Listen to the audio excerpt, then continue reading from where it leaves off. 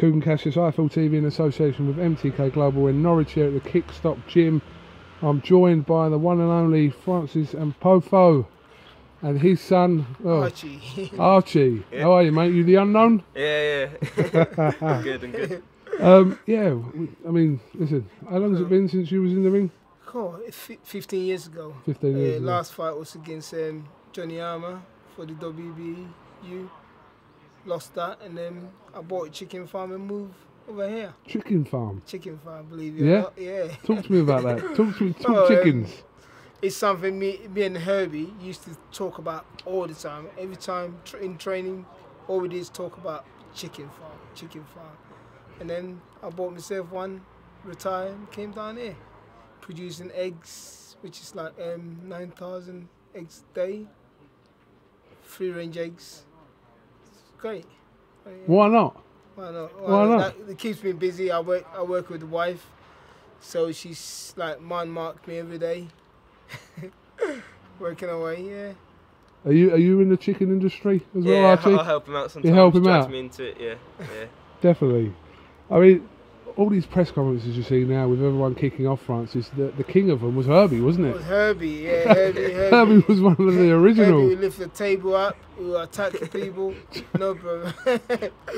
Herbie go anywhere for 3 fights anyway, so that's him. I was going to say, if IFL were filming in the days of Herbie Yard, I'm sure our footage wouldn't have... You get so many people watching you, man, because Herbie would just go for anyone. Definitely. Yeah. Now, obviously, we know you're very close with Barry and Eddie Hearn, and Eddie Hearn's always tweeting pictures of you from yesteryear. And yes. Talk to me about your relationship with Barry and Eddie. Well, Barry Barry, and there's two people I really respect in boxing. That's Barry Hearn and Ambrose Mendy. They're the two that I don't really mess around when I see them, because I'm too scared. Just respect, you know. And then he looked after me for 12 years since I turned pro, and I boxed with him all the way through till I retired in 2002. So I got enough respect for Barry. Enough respect, and I've obviously Eddie. I've known him since he was young kid. Yeah, what was he like as a kid? I think a lot of people want to know that one. Was a really nice kid. Really nice. Come on, there must be more than that you can give us, Francis. No, he's a really nice kid. He follow all the boxes everywhere. Come to the gym, watch us trained, and then now and then I would take him to Bethnal Green, show him a few of street life. Yeah. yeah. You used to take Eddie Hearn to Bethnal Green. Bethnal Green. What did you used to show him? What the run is like, you know. Where not to go, where to go, and street life. Where to buy stuff. Yeah. Because Eddie likes to think he's got a bit of street in him, so that's obviously come from the Bethnal Green days. Yeah. But once you go to Bethnal Green, that's it. You know the street then. Yeah. yeah. Okay. So that's a bit of Eddie's past we didn't know, so we like that. We like that sort of thing. In fact, there's one thing that he doesn't actually remember. Yeah. I took him to Carnaby Street.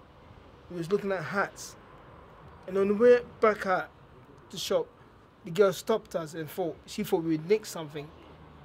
And they searched us, but Eddie can't remember this. And I was really having a go. Searched Eddie as well, yeah. Sorry? Yeah, they searched Eddie as well. But he can't remember. Or he doesn't want to remember. They thought we'd been shoplifting, but that wasn't the case. Really? Yeah.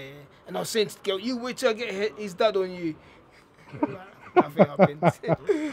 But listen, British boxing's in a good place, and one of the reasons for that is, you know, obviously the amount of world champions we have now, the bigger fights we're having now, and you know, people like Eddie Hearn and all the other promoters in the game, they're still doing it, and they're still, like I said, making British boxing what it is. Yeah, it's fantastic at the moment what's going on in boxing, you know. And then I wish I was boxing now. The money in it. Yeah? Yeah, I heard something the other day about someone being offered 70 grand and they refused to take the fight. I think that you were talking about Twitter yesterday. Yeah. I would jump to that so quick and get paid and just go and buy myself 2 houses and that's it, and carry on fighting. But you know, that's boxing. You boxing, Archie? Yeah, I just started. He's about a year ago. I started coming here to kick stop. Yeah, you're not sparring with the old man, are you? Nah. You need them stilts. Nah, don't worry, I got a good body shot. I'll soon bring him down. Yeah. Yeah, so everything going well with it? Yeah, it's going well. Hopefully I'll get more into it soon. Come back here more regularly, join the amateur club and see how that goes, yeah. Definitely. So there's a life outside chicken farming. Just Yeah, always definitely. remember that, yeah? Definitely. He's trying to reel you into the family chicken farming business, but, you know, give the boxing a go as well. Of course, yeah. Definitely. I think you should come down and have a look at the chicken farm. Yeah, do you know what? See, listen, we will come there one something day. like, where are they now? And see where I am now. Yeah. It's good. Okay. It's good. Well, quite interesting, really that proud footage, of to be it, honest. so, yeah. All right, well, listen, Francis, Archie, thank you very much for talking to IFL TV, and pleasure to speak to you. Pleasure to meet you. I've never actually met you before, Francis. Yeah. Obviously, I know all about you, but never met you before. So best of luck with your boxing as well, Yeah. and we'll catch up soon. Nice one, Nice boss. Take care. Right. Thank Yeah. you.